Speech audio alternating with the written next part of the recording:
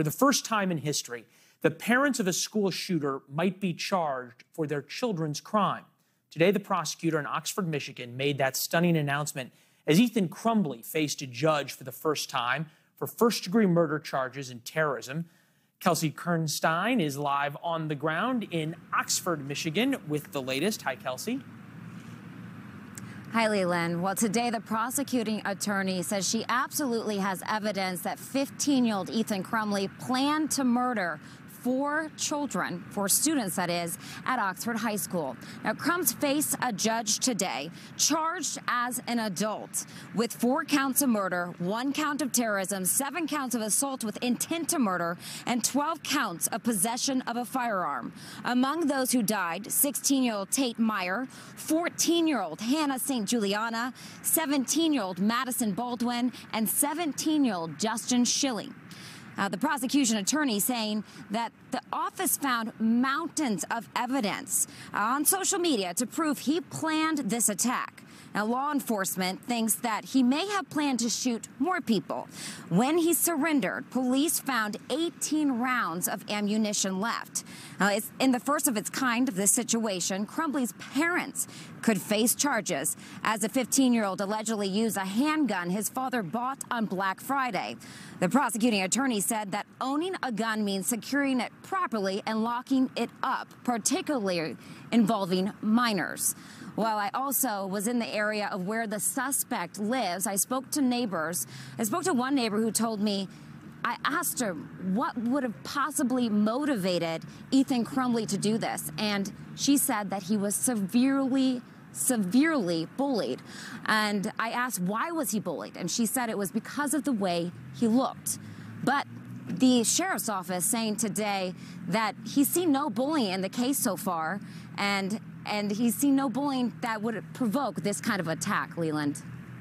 Yeah, stunning. So many unanswered questions, particularly about that gun. Kelsey, thank you. With that, we bring in legal analyst, attorney Karen Conti, criminal defense attorney, and as well as family law lawyer. Karen, good to see you.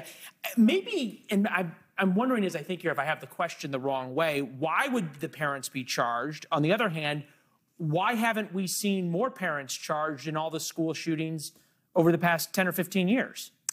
Well, the laws really don't provide generally a lot of liability, criminal liability for parents. In fact, in Michigan's law is really bizarre. It says that if a child is under 18, a parent can be held liable criminally for a child's actions if the child's under 18, uses a gun at the school, and if the parent knew the crime was going to be committed and did something to further the crime. So think about it. What parent, knowing that their child is going to bring a gun to school and shoot it, would further the crime? So again, how are you going to prosecute that? How are you going to prove these parents knew that this child was going to do it and did something to help the child do it? It's pretty interesting because evidently the parents were meeting with the principals, been called into the school to say Ethan's behavior is very troubling just 3 hours ahead of time. Is there some overarching responsibility, as the prosecutor talked about, that at that point, AG, we probably should realize that the handgun we just bought needs to be locked up? Absolutely. And there are states that have laws that say that guns have to be locked up, unloaded and locked up. But Michigan is not one of those. There is no law in Michigan that says if you have children, you have to lock up your gun. So it's very hard to charge somebody for a law that doesn't exist. That's exactly right. But on the other hand, if the parents knew he was acting goofy and he was posting stuff on social media saying, I'm going to kill students, and hey, by the way, here's my dad's handgun, well, then I think the parents are culpable in some way, whether that's actually charging them for terrorism or charging them for some kind of accountability. Yeah, well, you make a great point, though. If you see a picture of your kid with a gun, doesn't necessarily mean they're planning to use it. There's all these lines there, and obviously we're going to have to figure out a little bit more. What do you make of this severely bullied comment? Obviously, as somebody who was bullied in school, I have a lot of sympathy for that.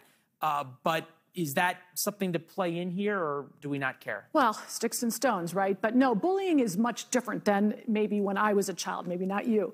But, and it can be very difficult. Thank you, I appreciate that. It could be very difficult on children. We know this. We know the school shootings. We see that bullying, is like a precursor in some ways to this kind of thing. But again, that's no defense at all to bring a loaded gun to school. I mean, again, going back, 15 years old, the father bought a gun.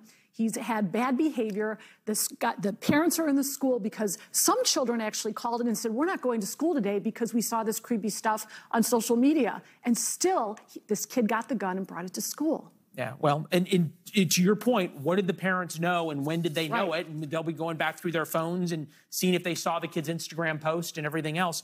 Awesome analysis, Karen. Thank you very much. All right, take care, Good to Leila. see you.